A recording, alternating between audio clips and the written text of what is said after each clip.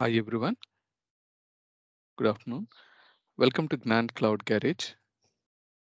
In this session, I'm going to talk about what is VMware HCI, and specifically before going to start about VMware HCI, we should understand what is hyper-converged infrastructure, in short form HCI, and how to build an HCI infrastructure on an existing vSphere with a click, and what are the benefits of VMware HCI.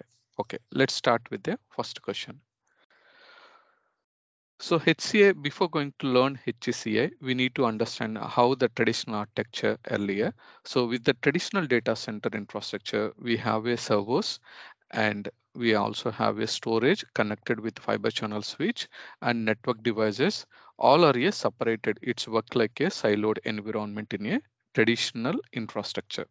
Suppose the next one is converged infrastructure. Converged infrastructure means instead of separate network switch and fiber channel switch, we are using a normal network switch. This network switch is converged and it supports for a normal network connectivity, and as well as it will help you to access a internet SCSI storage. Internet SCSI means it will no need a fiber channel switch. We can use a normal existing switch.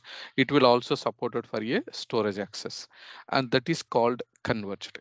And later on, we have a concept called hyper converged infrastructure. That means the same converged infrastructure, we are using a hypervisors.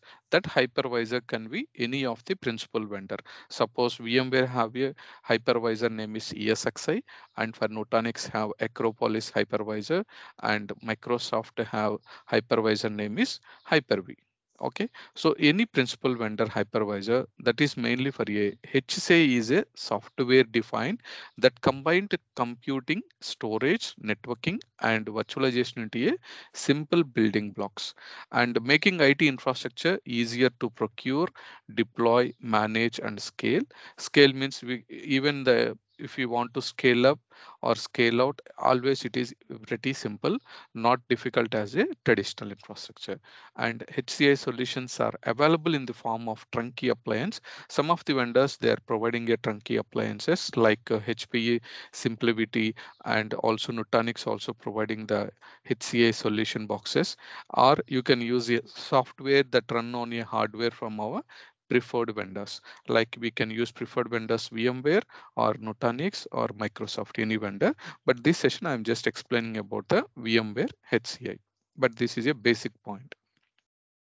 So if you see the hyper-converged, it combines the second point. If you noticed, HCI is a software defined that combines computing and storage.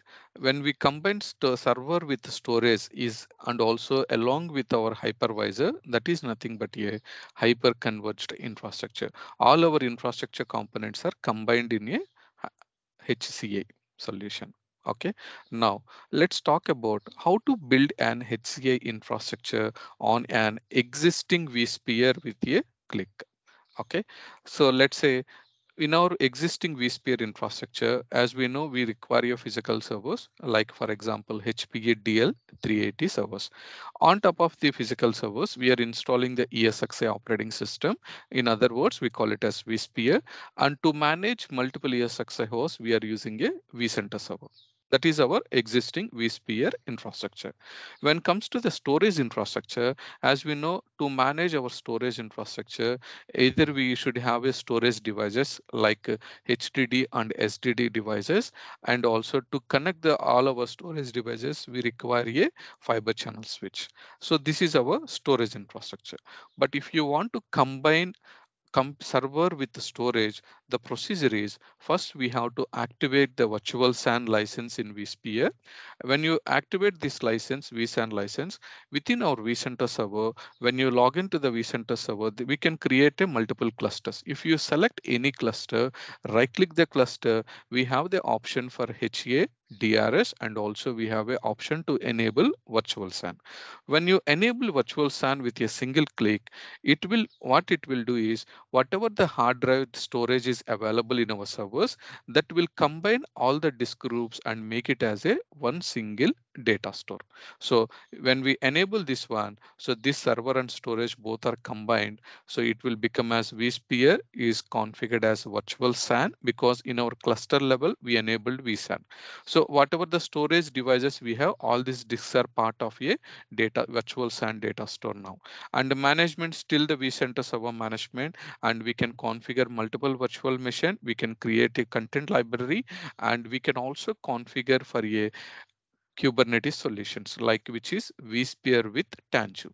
Same like how we added vSAN license, even in the vSphere environment, if we add a Tanzu license like Tanzu basic, Tanzu standard, advanced licenses based on the customer requirement within our vSphere HCI solution, it will also allows you to support to configure a Tanzu Kubernetes clusters, in short form TKC. So we can configure multiple TKCs. So within this hyper-converged infrastructure solution, we are combined server with storage, and we can also configure not only for a virtual machine, we can also it is also supported for a cloud native applications, which is modern applications, containerized applications. For containerized application orchestration, we are using a Kubernetes, that is enterprise grade Kubernetes. In other words, Tanzu Kubernetes cluster. Okay, and with this solution, we have a main key benefits are ideal for generalist teams, common management plane for storage and compute.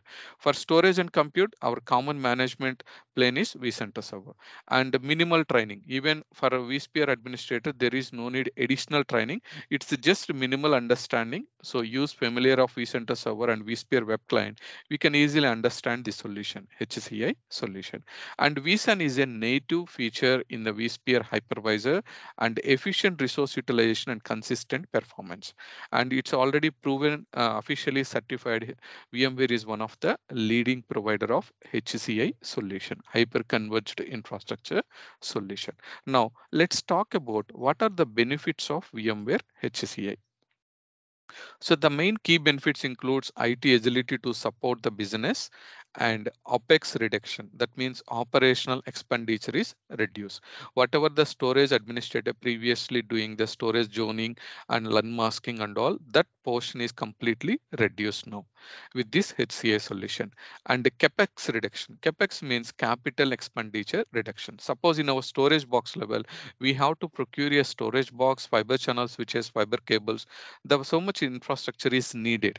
But when you plan to move from your storage solutions to the HCI solution, there is a capital expenditure is reduced. I will show you one example in the next slide.